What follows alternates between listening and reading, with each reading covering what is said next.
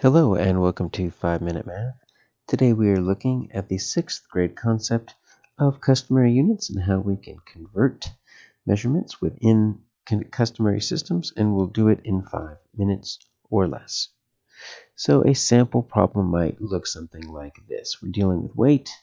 You might have 3 tons, and you might be asked to change that into ounces.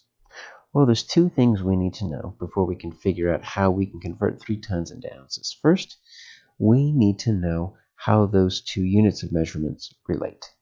And what we know is that 1 ton is equal to 2,000 pounds.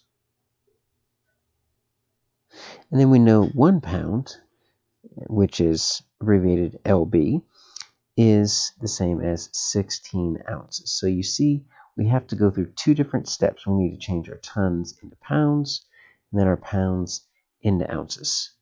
So first we need to know how the units relate to each other. But secondly, we need to get into our mind, are we going from a big unit to a small unit, or a small to a big unit?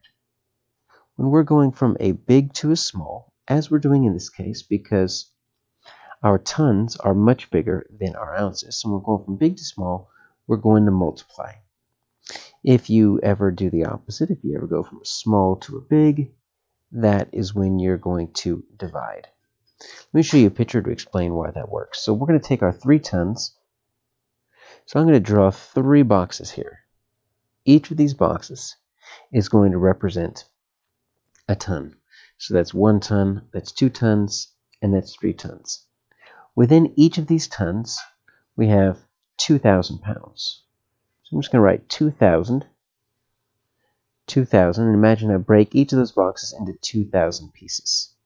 So you see here, so far we have 6,000 pounds. So 3 tons is the same as 6,000 pounds. And then within each of those pounds, we have 16 ounces. So if I could draw 6,000 circles, and within each of those circles, draw a 16, I would have a visual representation of 3 tons in ounces. And so you'll see there, if we take our 6,000, we multiply that by 16 because within each of those pounds is 16 ounces, then we can get our answer. So then at that point, we're just doing multiplication. And so we have, on one row, we have 36,000. On the next row, we're going to put a 0 for our tens place, and it's 6,000. So our answer is going to be, I'll write it up here, 96,000 ounces. So 3 tons is the same as 96,000 ounces. Let's look at another example. So let's change to liquid capacity. Let's say we have 20 pints, and we want to convert that into gallons. Well, remember, we need to do 2 things. First, we need to see how the 2 units relate to each other.